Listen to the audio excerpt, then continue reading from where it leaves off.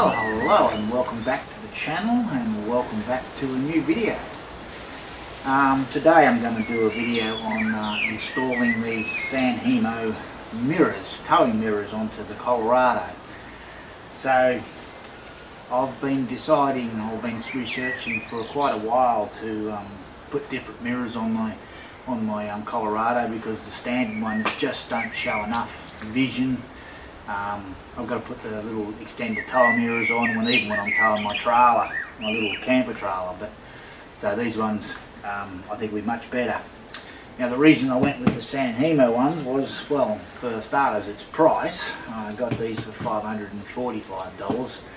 All the other ones I looked at, Clearview and some other ones that came out and then folded out, they were over $1,000.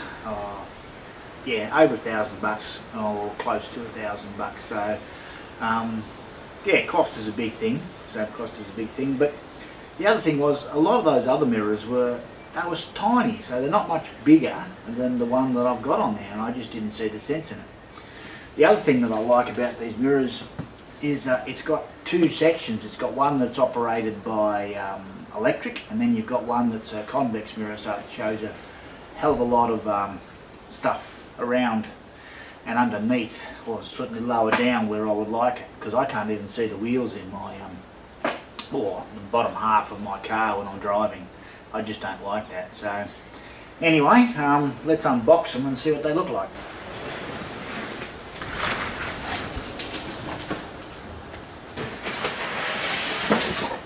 Well, they're certainly well packaged. So comes in a nice bag. So that's what they look like.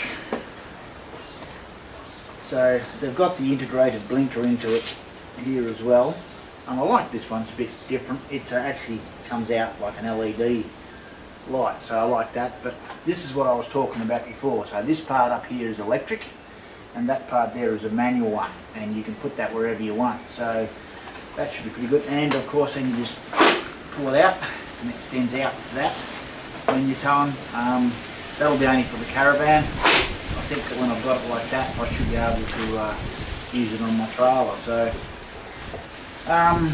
it's just a standard plug to put it in. I think the hardest part will be actually taking off the actual door trim and everything, but if I take my time with it, I think I should be good. And then you've just got to bolt these three things up, and should be good to go. Anyway, let's get into it and start stripping it down.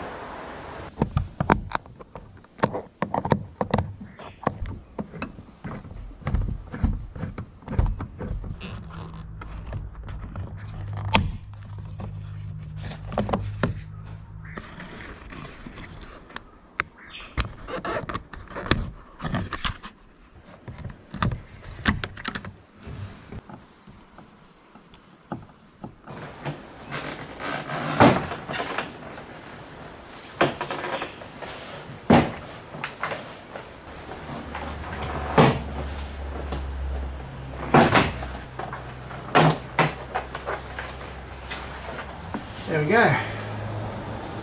That's the door card off. I don't believe I need to disconnect anything else there.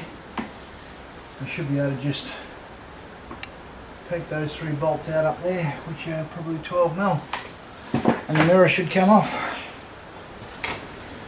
Nope, 10mm.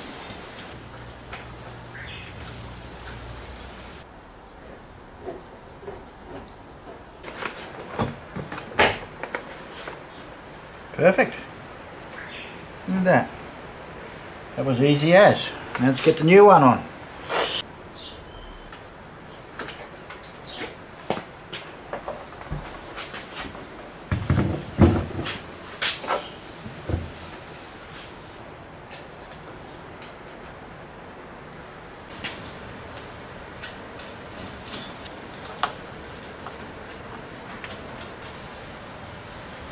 Do them up nice and firm. Yep, mirror is nice and firm, solidly mounted. Just get the electronics connected.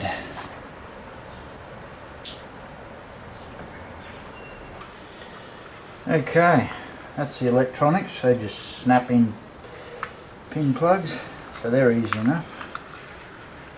Now, what we'll do is we'll make sure that everything's working. Okay, let's see if the mirror works. Right.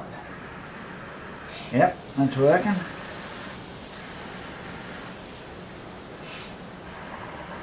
Perfect. Look at that. Beautiful. Okay, all we've got to do is put the trim and everything back on and we're done.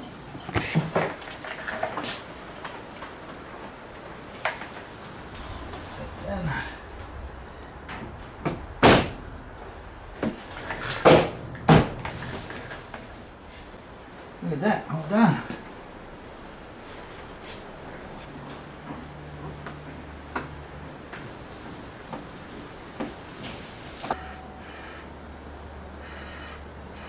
Yep, I can see the reflection over there in my solar panel on my trailer.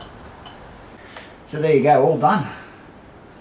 2 screws, just some press stud poppings on the card, one up there, a couple of wires, plugs for the wires, and the 3 bolts holding it on. Easy done. I reckon that took half an hour, 3/4 an hour, and that was just me fiddling around trying to get it right. So I think anyone could do that. It is not hard. So I'm taking my first drive with them. So far they seem a very, very stable mirror. Yeah, both sides seem to be no vibration. Yeah, a little bit of vibration, but nothing major.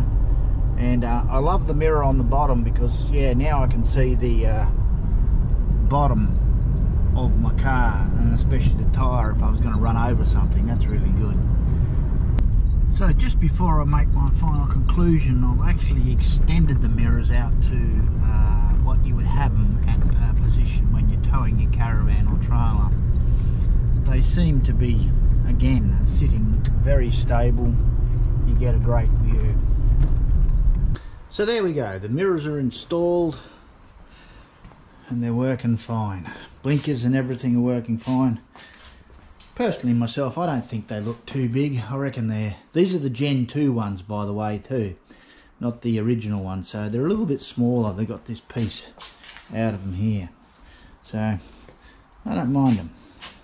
I certainly like the design of that there. Easy to install. I mean, yeah, I had the passenger side on in about, I reckon, 10-15 minutes, no trouble at all. So now, pros and cons. Well, they're really good. They're solid.